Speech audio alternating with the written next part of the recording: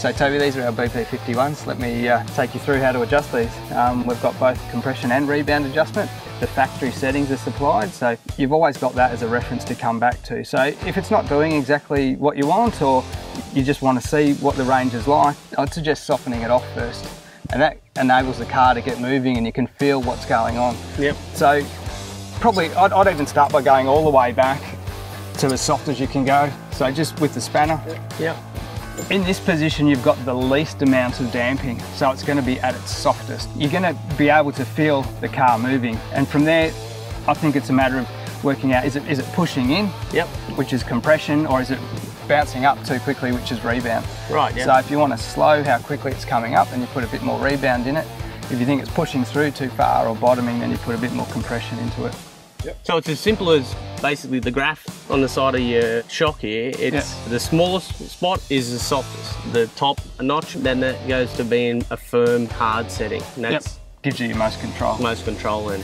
And that's a great example. It is comfort, or in the other direction, it's control. So now that we've got it back at zero basically, and it's as soft as it's going to go. Yep. The car will be in its best condition to be moving around. So. To then look at how do we bring that back under control. So if it's pushing through when you're hitting bumps, it's getting too much energy as the car's compressing, then we whip compression up a bit. And I'd suggest coming halfway up. So go from 0 to 5, and you will really notice the difference. If you've gone too far and it's too firm, you can always come back. A notch or two, you can come back to 2 or 3. But then on the rebound as well, so that everyone always talks about compression going towards the ground. Rebound is coming back up. So you still need to have that bit of control of the car, not like actually bouncing or going, wallowing out and coming back at you pretty quickly. So I'd do the same then with rebound. So if you get the compression about where you want, you might even come back from 5 to say 3, something like that, and you can feel that it's doing well. It's pushing through to give you a level of comfort, but in pushing through, it's putting energy into the spring. So when you put that energy into the spring, that spring wants to then unload as it's coming back. So to control that unload, that's when we whack a little bit more rebound in there, and so maybe do the same with that, you know, put that up to 5 to start with. So let's get back over the Triton and make a couple of adjustments there and get it working the way we want it.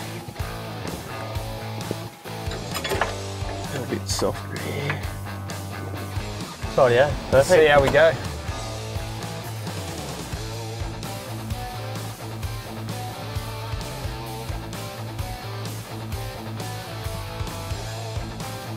Best thing about it was that simple, that quick and easy, and like in all honesty already, straight away. Like you can feel that straight away that the actual shock is working a lot smoother, a lot easier for us right now. So it's a lot more pleasant to be in the car, really, isn't it? Yeah.